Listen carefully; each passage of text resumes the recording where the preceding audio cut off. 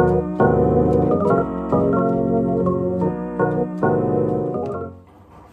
everybody, welcome to my channel. In this episode I'm gonna go through how to verify the integrity of an injector in a petrol car. An injector is basically nothing but a solenoid valve. And what is a solenoid valve?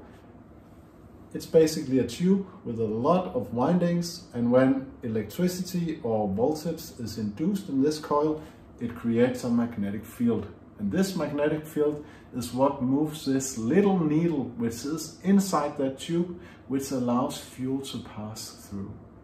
It only opens approximately 0.1 millimeter, and it operates against the spring. So when voltage is off, or not off, the spring automatically closes the needle again. So it is basically a solenoid valve. What happens when we induce a voltage or current in a coil like this, and then we remove it again immediately? It actually creates a spike in voltage. It implodes basically the magnetic field, you could say. And this is what we are able to see using an oscilloscope. So any coil where we do this, you're able to see the same or similar waveform basically. And it's quite easy, because when you have the injector, what you do is you connect the one wire from your, I'm looking at it now, you're connecting one wire from the oscilloscope to one of the wires on the injector, and the other one you connect to the chassis ground.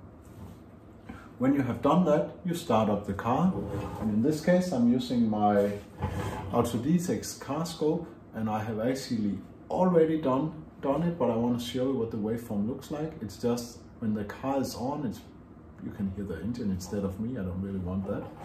So what you basically see is how the injector voltage waveform looks like.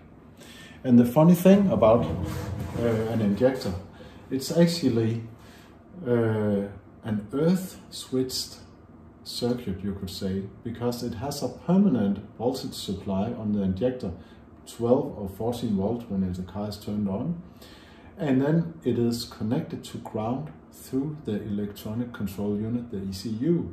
So what the ECU does is basically pulls that 12 voltage to ground, and you immediately have all the current passing through this little coil. And then when the ECU disconnects the ground, we are able to see the spike which is caused by the magnetic field in this coil imploding. So, and what the waveform then looks like is that, you have the permanently 12 or 14 volt, you can see that. And in this position, the electronic control unit pulls or closes the circuit, pulls it to ground, making it a full circuit. And you can see you have basically 0 volts, because now the current is flowing in the coil. And immediately when the ECU switches off or removes the earth connection, we can see the spike from the magnetic field basically imploding. So, and how can we then verify if the injector is okay by looking at this? Well, you want it to be approximately 60 volt, the spike, and it is that in this case also. You can also be able on some injectors to see 35 volts, and that's because there is a diode, I think that's how a semi diode, I think it is, which basically cuts it off at 35 volts. But in this case, we are reaching 60 volt, and I can actually also see how long time the injector is turned on, because each square is 2 milliseconds here. So it's a little more than 2 milliseconds that we have voltage being induced into the coil. That's basically it. Nothing to it. I hope you enjoyed this video.